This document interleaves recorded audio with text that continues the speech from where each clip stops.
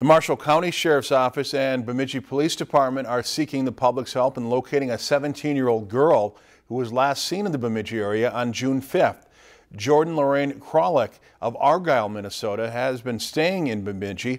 She's 5 feet 5 inches tall, weighs about 130 pounds, has blonde hair and blue eyes. She was last seen wearing black pants and a white shirt.